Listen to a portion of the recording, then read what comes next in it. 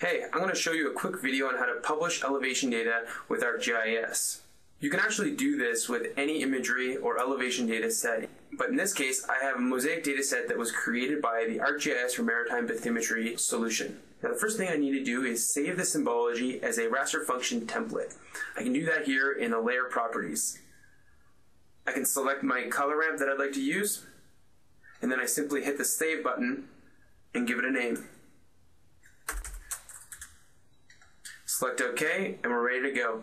Now to publish this data set, I right-click on the mosaic data set in the Arc Catalog window, select Share as Image Service, and follow through the wizard. Within the Service Editor window, I have a few options that I need to set.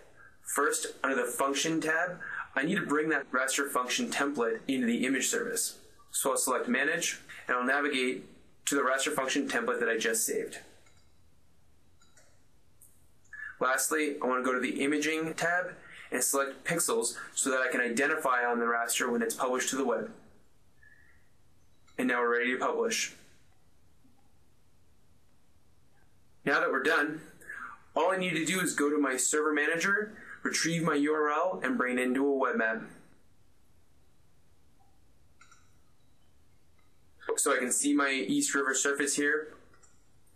I can navigate to my REST URL, copy, and then I can simply paste it into the Add Layer from Web option. Now that the layer has been added to my web map in ArcGIS Online, I need to set the symbology to the raster function template that I created earlier. Now in order for me to get those pixel values, like I said, I just need to enable pop-ups. Now I get all the information about the dataset that was published, including the depth. Thank you.